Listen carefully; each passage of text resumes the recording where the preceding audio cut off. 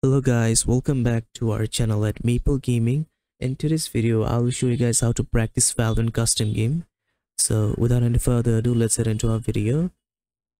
Once you're in game, you're gonna press play, and after that, on this panel, you're gonna press custom game over here, and after that, you're gonna press on options. And if the allow cheats is off, set it to on, and you're gonna close it, and you're gonna select the map you wanna practice, server you want to select, and you're going to press start. It will say attention, teams are not full. Are you sure you want to start the match? And you're going to say start the match, yes. And once you select screen, you can choose any agent you like. We can change it later on. Once you're in game, first thing you want to do is you're going to press on the skip button, then go on cheats, then you're going to first pause timer on, and you're going to in game phase once, right? And after that, you're going to click on all these abilities. Infinite abilities on, infinite ammo on, is all you need it. And you can change the agent if you like.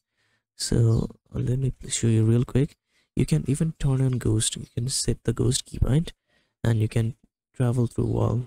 That's how you practice and custom game in Valorant. I hope it helps. Thank you so much for watching this video. If you like the video, do like the video and subscribe to our channel at Maple Gaming, and don't forget to hit that bell button icon to get latest updates of our video.